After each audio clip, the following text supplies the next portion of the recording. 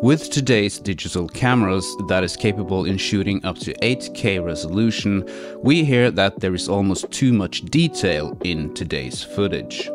We are buying vintage lenses and pro-mist filters to get that old and characteristic look, a look that we saw back in the days before digital cameras, the days when movies was shot on film stock.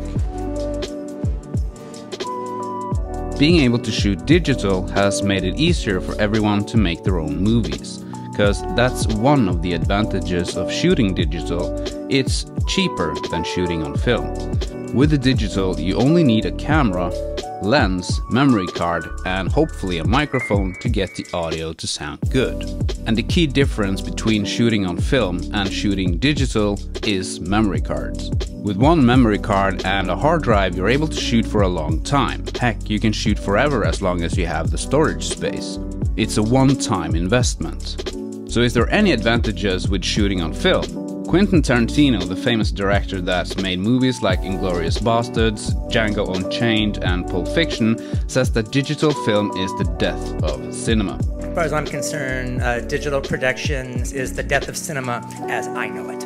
When a movie is shot on film, it has a specific look that you don't get from movies that's shot digital.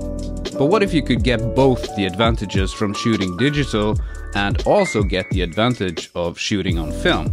This is where Dehancer can give you the best of both worlds. Dehancer is a film emulation plugin for your editing software, and you can get Dehancer for the biggest NLEs out there, Premiere Pro, DaVinci Resolve, and now you can also get it for Final Cut Pro.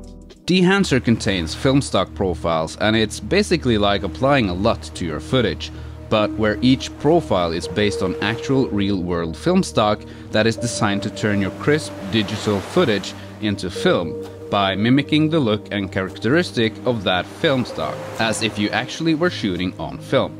But Dehancer is just not slapping a LUT onto your footage, it's so much more.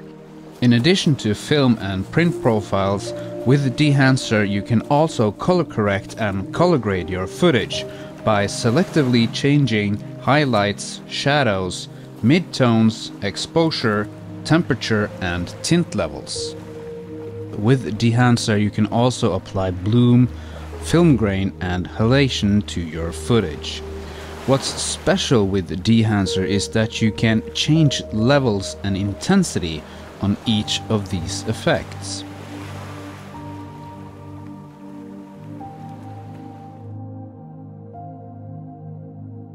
And these three effects and the detailed tweaking options you have to get just that specific look you're after is what's most impressive with Dehancer in my opinion.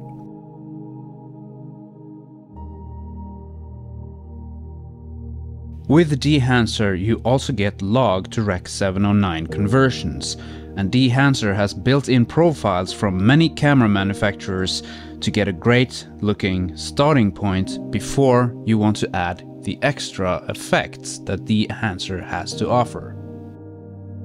I was given a 4-week trial of Dehancer for Final Cut Pro to try out and then make a video about it. And the people at Dehancer, they were very clear that they didn't want any say in what kind of video that I made, and I was given free range to say whatever I wanted about the plugin. So the opinions in this video is totally my own. And as a special treat for you watching, if you decide to try out Dehancer after watching this video, Dehancer will give you 10% off the price if you follow the link down below in the description and type in this code at checkout. So after using Dehancer for some weeks now, I definitely see a use for it in my workflow.